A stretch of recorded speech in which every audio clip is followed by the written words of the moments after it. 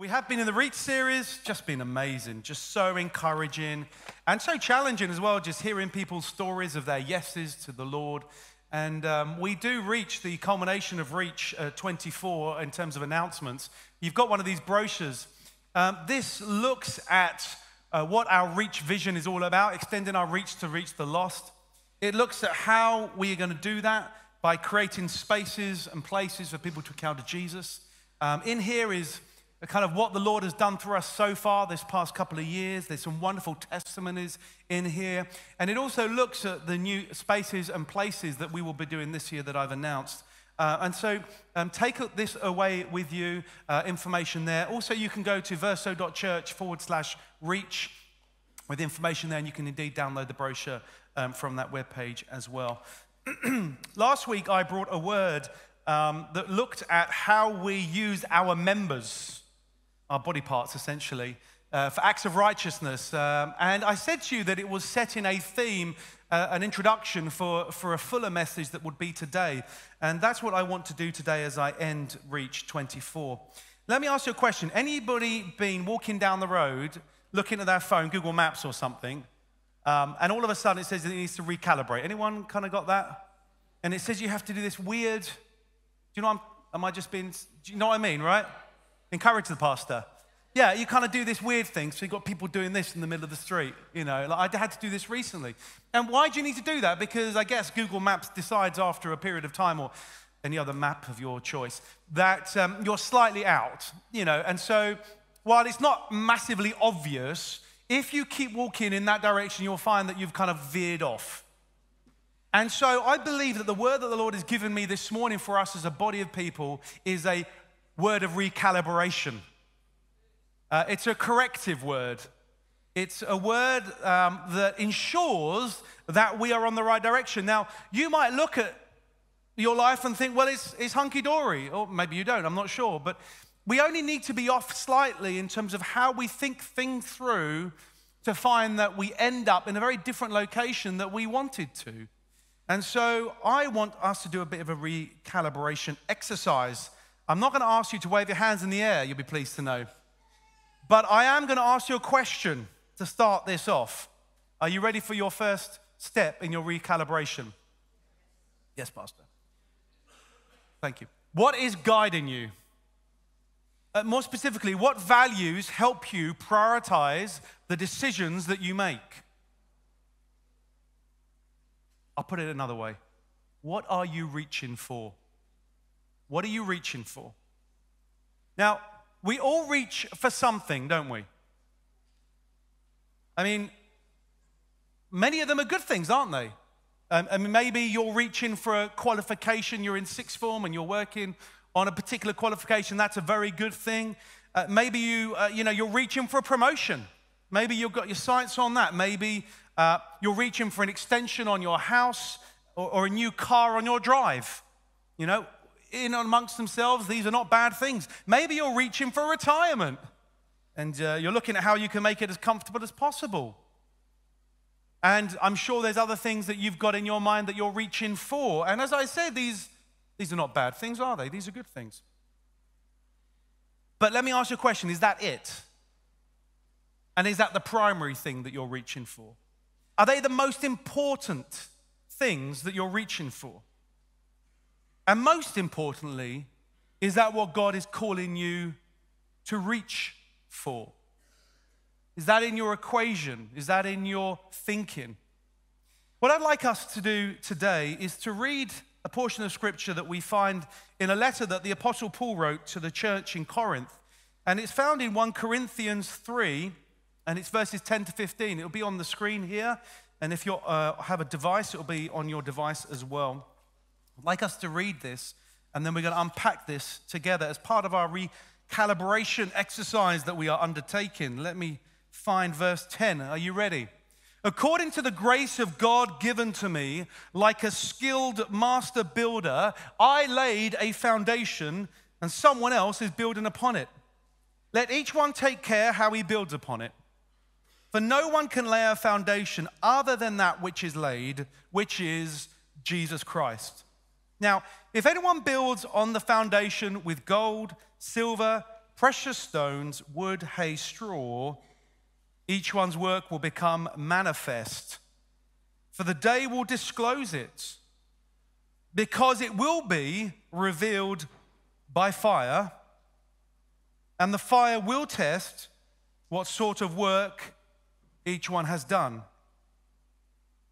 If the work that anyone has built on the foundation survives, he will receive a reward. If anyone's work is burned up, he will suffer loss, though he himself will be saved, but as only through fire. Amen. What does this word mean? There's a lot to unpack here. Here the Apostle Paul is talking primarily about the issue of doctrine in the church. And he was addressing the doctrine as it relates to how it is being taught. He was saying, hey, your focus should be on building upon the truth of that which Jesus has already laid down. There's a whole sermon there about the church wanting to come up with brand new, unique revelation that's outside of the scriptures. But I won't go there. He was saying, listen, Jesus has laid down the foundations and we need to build upon that truth. Anything else, he's saying, is just hay. Now, what happens when fire comes in hay? It burns up. It is a warning to those that teach, and no one, as it says in Scripture, should rush to teach. You are held more responsible. But here's the other dynamic of this word, which is we are all building God's kingdom, are we not? I mean, reach is about extending our kingdom to reach the lost. It is recognizing that each one of us has a part to play in the Great Commission to make disciples of every nation, baptize them in the name of the Father, Son, Holy Spirit. And so this warning does take that other dynamic. Now it says here, and I'm going to unpack this as we go, that the day will disclose your works. What does that mean? The day will disclose it. It is the day that we stand before Christ and all of our works will be judged. Now, the judgment of the believer, you and I in Christ Jesus, if you profess a faith in Christ, is different than the judgment of those that do not believe in Christ. I think many Christians are confused about what kind of judgments occur at the end. Do I get judged? Do I not? Do they get judged? How do they get judged? What happens? And, I think that's a fair confusion because it can be a bit tricky and there's not much teaching on it. And there are normally two main points of view from Christians around the judgment that we read about. Number one, it's this. As believers, we won't be judged at all. That's number one view. We've said yes to Christ. We are a new creation in Christ Jesus. And so the judgment of God, which was supposed to be for you and I, the penalty of sin, that wrath, Jesus took on the cross. And therefore, it doesn't matter what we do.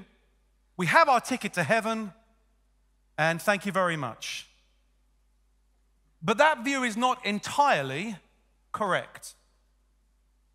There is a second view, which is this. Even though we have said yes to Jesus Christ, and he died on the cross, and he said it is finished, we will still be judged for our works to earn our place in heaven. And once again, that view is not entirely correct. And in fact, that view was what led to the Reformation. You see, Martin Luther in 1500 and something, he was reading his Bible, and he realized that the teaching of the Catholic Church was that faith plus works. And he wrote in the margin of his Bible, solas, which is the Latin word for alone. And the revelation, the way the Holy Spirit enabled him to see the word was that it is in faith alone that we are saved, not by works, lest any man should boast. And we often talk about the Reformation as the five solas of the Reformation. Sola scriptura, which means by scripture alone. Solos Christos, Christ alone. Solo fide, faith alone. Solo gratia, grace alone. And sola dea gloria, glory to God alone. We are Protestants. We believe on the 5 solas of the Reformation. It is in faith alone that we are saved. It's Jesus plus nothing. But you see, that seeps into the way in which we live our lives. But this is what I want to say. Whilst our works will be judged, they won't form the basis of merit to be saved. So what is the correct view then, Mark? Glad you asked me that question. It is this. Are you ready?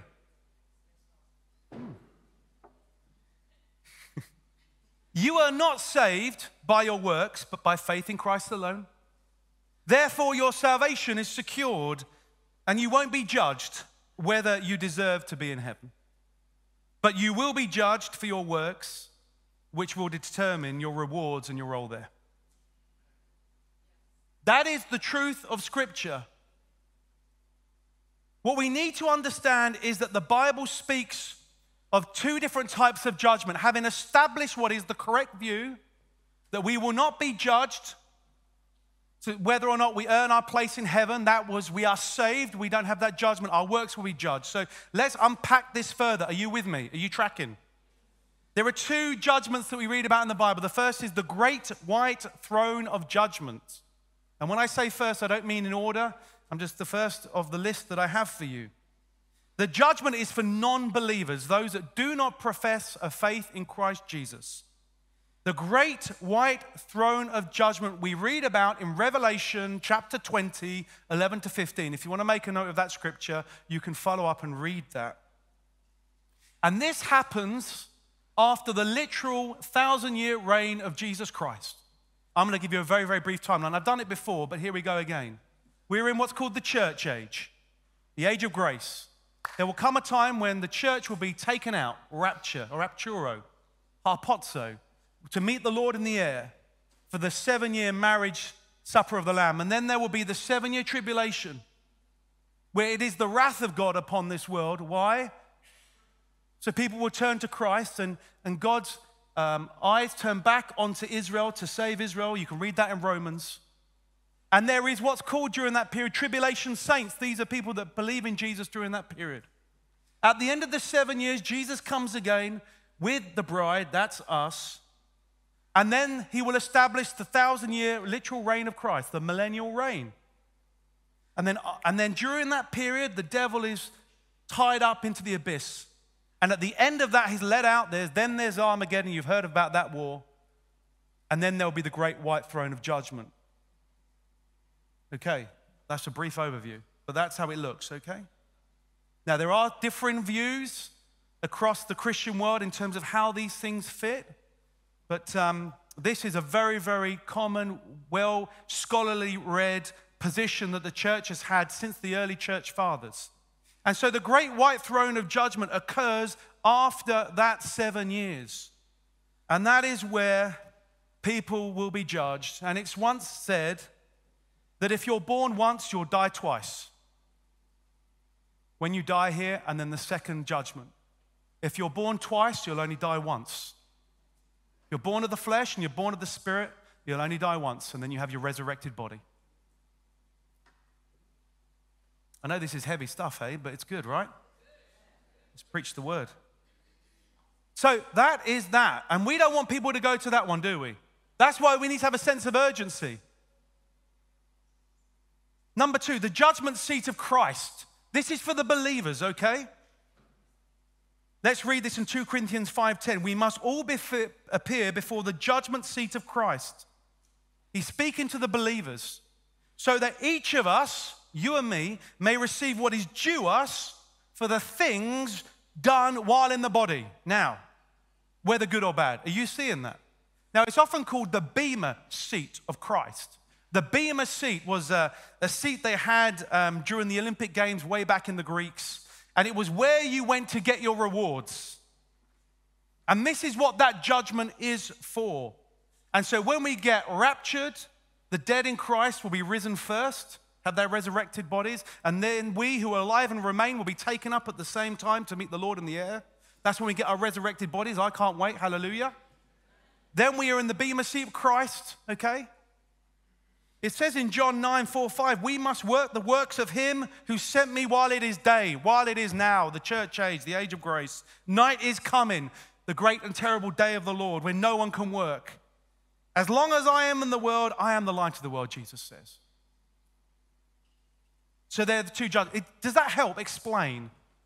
As Christians, we are not judged for salvation. Jesus has done it all on the cross, but we will face Jesus at the bema seat of Christ, and our works will be judged, and we will be rewarded accordingly. Now, I'd like to give you a visual aid to explain this, and can I have this rope, please? Thank you. I rarely, if ever, use visual aids. Thank you very much. But I saw Francis Chan do this, and hey, we love Francis Chan. He's part of the Send initiative, which is great. We'll speak more about that at church. But I thought if it's good enough, I mean, he did a great job, so I'm just going to copy him. So anyone online, credit to Francis Chan.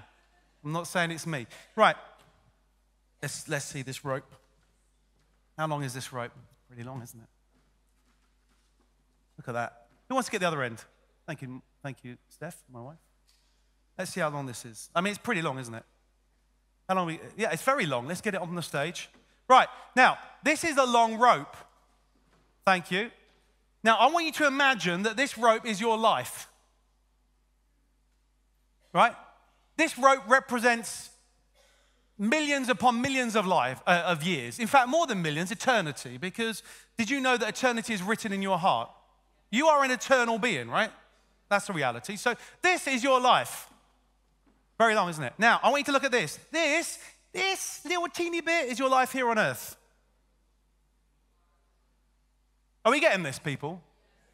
This is now. Now, how do we live? Oh, I'm here. I've got to reach for a few years, and then I can have an amazing life there. If I just reach a little bit, I'll get myself a brand new car, and it'll be all good. If I reach a little bit, man, I'm going to have so much comfort. That's how we live our lives. That's how I live my life most of the time.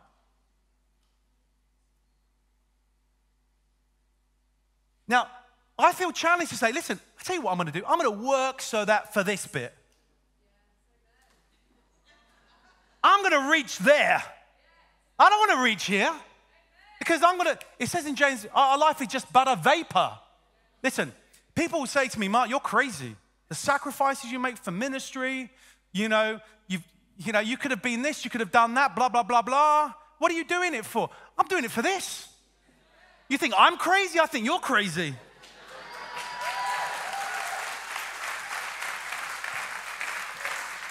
I mean, seriously.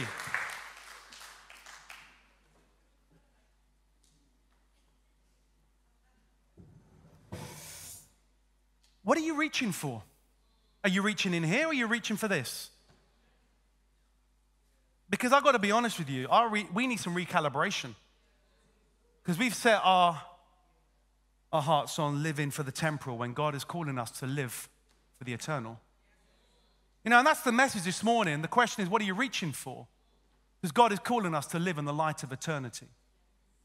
That is what is at stake. My heart for you seriously is that you would live your life not for this life, but for the glory of God and for the next life. There are too many easy listening sermons and books about how you live your best life now. Too many preachers focusing on 5 steps to prosperity. I'm sick and tired of it. Because they're just getting you to reach in this little bit.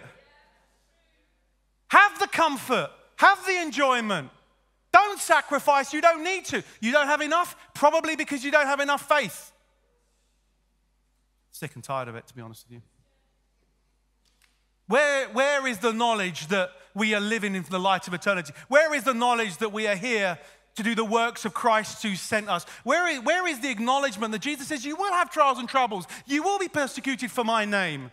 But there is a reward for you. What does the Apostle Paul say? I count all this nothing compared with the glory that's going to be revealed. How often do we say that to ourselves?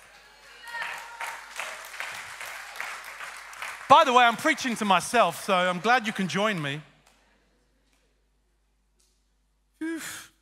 I want to tell you this, listen. I've had much, quote, success in my life. I've built companies, I've sold some. I've made millions of pounds. I've spent millions of pounds. I've made investors very wealthy. I've had the trappings of a lifestyle where I've had the world's version of success. But for me, a large portion of that was just a ton of hay. Now, I don't want to minimize, hear my heart, God calls many of you to generate wealth for the kingdom. He wants our businesses to be successful and be kingdom businesses. But we do so in the light of eternity, not in the light of the temporal. That is the difference.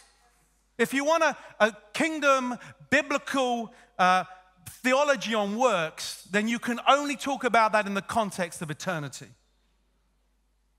But I was out of whack. My focus was on reaching on that little bit there, not in eternity. And there was a time when I started my first company that I sold, and this was in Australia, we had raised millions of dollars on a capital raise.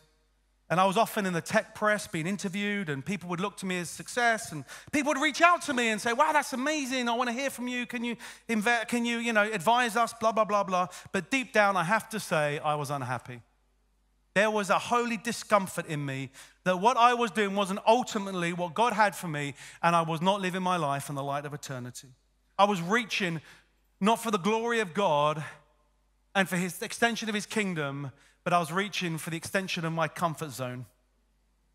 And the call on my life to be in his ministry was stirred, and his ministry was stirred once again. I remember, guys, I was in these fancy offices in Sydney, and at lunchtime I would squirrel out of that office. Some of you, you've heard this story before. And I would go into this local Presbyterian church, bless that church that had their doors open, and I would go there in lunchtime, and I would quote Psalm 84, I'd rather be a doorkeeper in the house of my Lord than dwell in the tent of the wicked. And I petitioned the Lord and said, Lord, I don't want to keep doing this. I've tasted and it's tasteless. I've experienced and I'm left empty. I've reached what I thought I needed and I've discovered that it ain't enough. Can I tell you something else? Occasionally people say to me, I wish we could be like the church in Acts. Anyone had these kind of conversations? Pastor, calm down. You know, and it's true. We want to be like that church. They see God move, and rightly so. It's a good conversation. We want to experience those miracles, et cetera, and I would agree. But then they would say, and I've said this before, and so what we need to do, therefore, is go back to the same model of church. Big churches don't work. What we need is small little house groups. That's why God moved. That's the only way. God doesn't show up in big churches, apparently. And when you hear it, you find yourself thinking, oh, maybe there's something in that. Maybe we need to be in small little house groups. But the more time I've been thinking about it, the more I think it misses out the key reason, and it's this. Those early Christians were living in the light of eternity. That's the difference. They had an expectation that Jesus was about to come any moment. We have completely and utterly lost it. You see, they weren't reaching for this world. They were reaching out for his kingdom. If we want a church like the Acts, then we better stop reaching for this world and we better start reaching for his kingdom. We have become fat and lazy, the Western church. And I put my hand up and say, you can count me in that. Now, I'm not saying we should all go sell ourselves and be poor. That's not what the scripture says. It's about a heart attitude. What are we reaching for? What is our priority? What is our focus? Listen, God does want us to enjoy good things. He wants us to enjoy his blessings. But that is a result of being with him. It's not the main reason and the main focus. And so, if we want the church to be like the church of Acts, then we better start reaching like the church for Acts did. Who's going to spend themselves for the life to come and for the glory of God? Versus spending themselves on the little bit of the life now and glory of their own name. So I want to ask you a question. We're almost at the end of this recalibration. I know it's been a little bit painful maybe. See, listen, church, when we talk about reach, it isn't just about the programs and the initiatives that the church puts together. It's much deeper than that. It's about the vision of the type of people we want to be. This is what this is about. This has eternal consequences. And it is with so the realization that you and me one day are going to stand in front of Jesus Christ, who has a heart to reward us and bless us. And every work that we have done, whether good or bad in the body, will be judged by Christ. And you and I will have to give account of that. And the question will be, what were you reaching for? Were you reaching for me? Were you reaching for my kingdom? Were you reaching for others?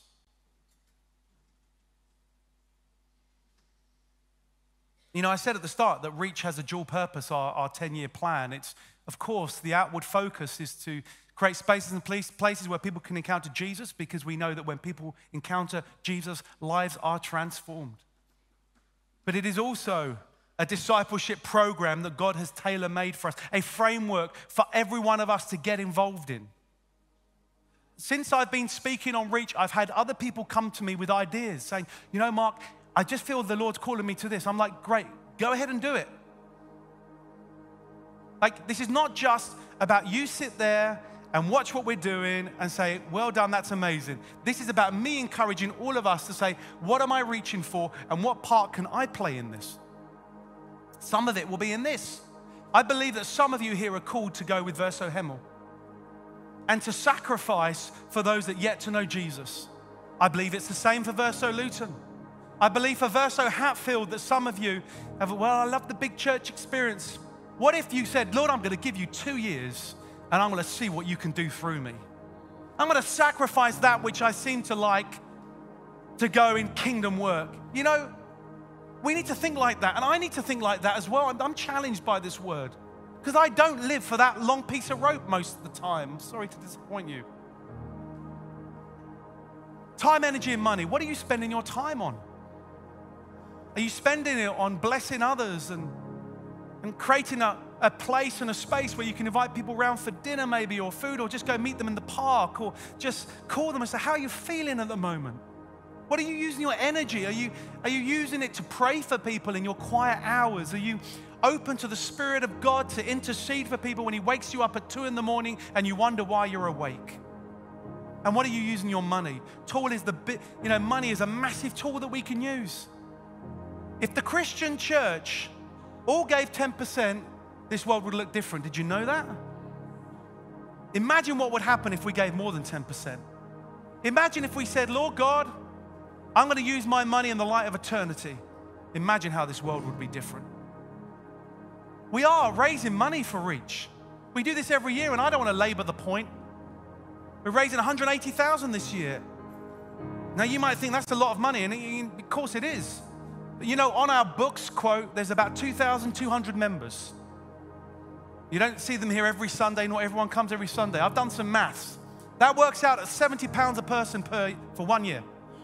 Divide that by 12, that's £6 a month.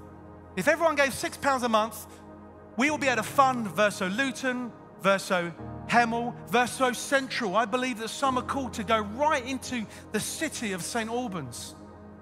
And later in this year, as Peter and the team build out that plan, we're going to have a Q&A session for that as well, for the exciting plans that God has laid on our heart for that. We're going to continue to fund Verso Hatfield. We're going to continue to do all the amazing things with mission and other things, but that includes each one of us taking our part in that. And so I want to ask you to speak to the Lord and say, Lord, how can I be in part of that with my time, my energy, and my money? Maybe you need to sacrifice 1 coffee a week and just have a jar and put the money in there. Some of you aren't going to be able to give.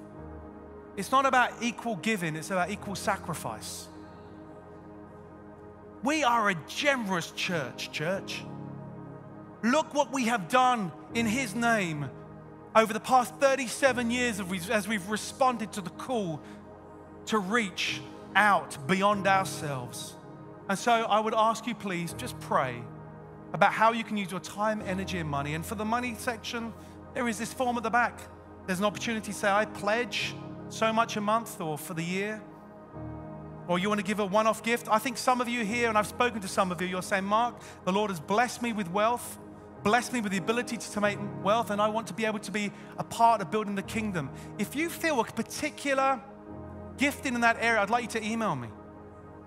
I believe that God is stirring in my heart to later this year, invite people that feel called in that way to have a conversation about what could it look like? What could that look like? With that, I'd like us to stand as I end.